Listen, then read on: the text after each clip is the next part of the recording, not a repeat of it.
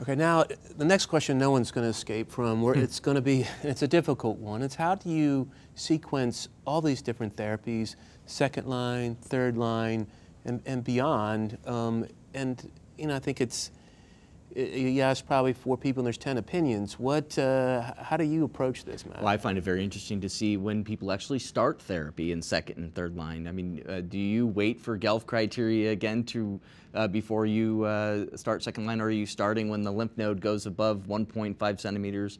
And did you find the relapse based upon CT surveillance, or because the patient had a symptom, or you felt something on physical exam? Okay, well, what do you do? I'm not going to. What do you do? You get brought up. You got to answer. Well, I think in the relapse setting, it's all about duration of remission. And we don't often do CT surveillance in this population. I use physical exam, how the patient feels and what their labs are doing. And if I feel something on physical exam, then I may evaluate that via a CT scan and then go from there. If the patient comes in and says that's been there for 3 months and since the last time you saw it, and you know that may inform the decision. Often I'll let velocity of change often dictate how long I let them go. You know, we have this notion of the law of diminishing returns, right? Your remission duration from the first line to the second line to the third line, that may be, you know, that's maybe dogma in this era of kind of novel directed therapies. I do tend to try to get towards Guelph criteria before reinstituting a therapy, but again, it's a discussion, and I think if it was there all along and now they're progressing, I'm more likely to start therapy earlier. Yeah, I would also, you know, say again, it comes down to that specific individual patient and how they've done, what their responses have looked like, but. In general, the sequencing has been all over the map. You could imagine everybody doing it differently, but I think that time is changing a lot now with the emergence of Revlimid and rituximab in relapsed follicular lymphoma. I'm sure you want to talk about that, but I think that's becoming much more available for all of us. Certainly in the United States now gained approval, and that it's probably now going to be my second line treatment in many patients. Very well tolerated, relatively speaking, and outstanding results. Then I'm thinking about other novel agents, and I think that's when the PI3 kinase inhibitors come in again. So I'm still a BR person primarily up front. Maybe at relapse it's going to be R squared, and maybe at subsequent relapse it might be a PI3 kinase inhibitor, and I think duvelisib or all of these are reasonable choices.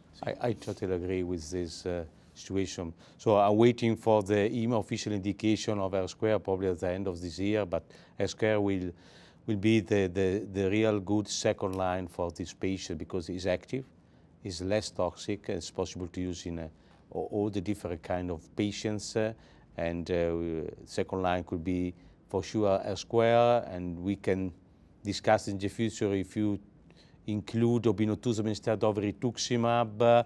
There were a presentation at the last ASH meeting from the French group, but at the end of the day, as we discussed it before, obinutuzumab is a little bit more toxic. So R square is really good second line treatment for follicular lymphoma patient. Of course, right now, the third line is for PI3K inhibitors, duvelisib, idelalisib, copanlisib, and so on.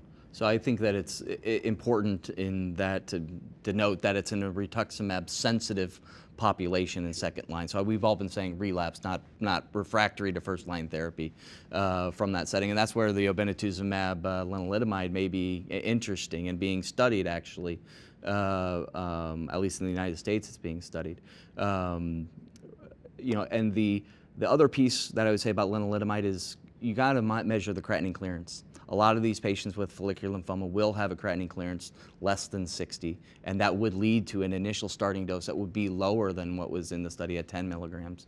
So I think that that's, you know, potentially an important point. Anyway, at the end of the day, lenalidomide is active also in if you use a low dose, 5 milligram, 10 I'm not sure we have the right, I'm not sure that there are so many schedules in relapse refractory NHL that one was chosen and went forward, but I'm not sure that 15 isn't just as effective as a dose. I don't, you know, I have very low thresholds to dose reduce lenalidomide and people are responding. Right. The dose that is recommended, I think, is too high. It's 20 milligrams a day. And it's interesting that I find, although I don't do really much at all myeloma, the patients with follicular lymphoma don't seem to tolerate it quite as well at the higher doses as myeloma patients.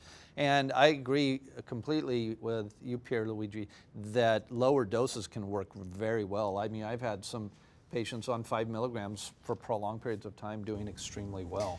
We've had some bad rash, cutaneous issues with that, and you know, of course, you see it in myeloma patients, but it's different when you're combining with rituximab and B-cell malignancy patients.